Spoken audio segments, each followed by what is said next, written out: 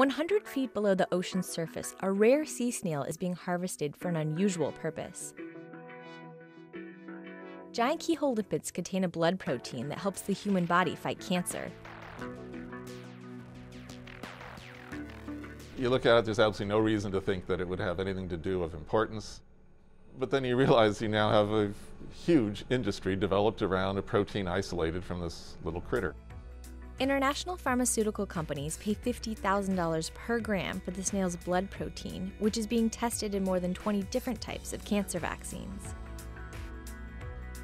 That's because their blood contains KLH, keyhole limpet hemocyanin. KLH is a complex molecule that the body recognizes as foreign, which wakes up the immune system. With cancer, the body's cells multiply uncontrollably, and the immune system doesn't see its own cells as a threat. So researchers have figured out how to take markers for a specific type of cancer and attach KLH before inserting them into a vaccine.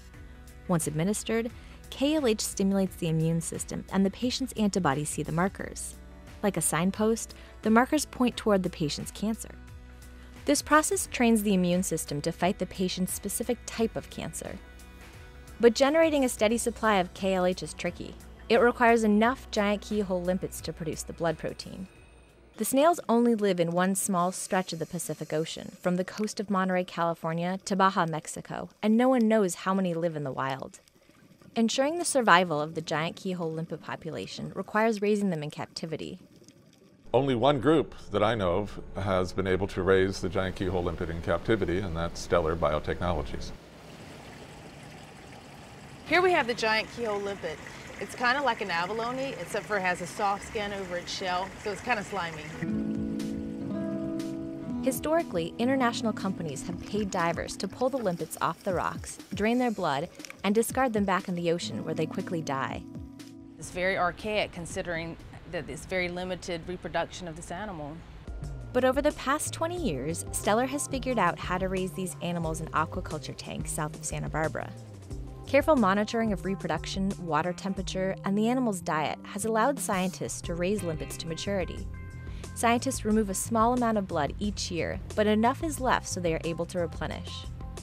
Once the purified KLH protein is ready for distribution, it is shipped around the world, where it has already been approved in countries like South Korea and the Netherlands. It is currently undergoing the last stage of clinical trials before it gains U.S. approval from the FDA. The hope of the cancer vaccines that contain KLH is that one day they'll be preventative, much like the vaccines for measles and polio currently are today. Like spider venom that is being tested to relieve pain and willow trees that are used to make aspirin, organisms in nature have incredible medicinal uses. If KLH is approved as a cancer treatment in the U.S., some marine biologists worry that giant keyhole limpets could be fished nearly to extinction.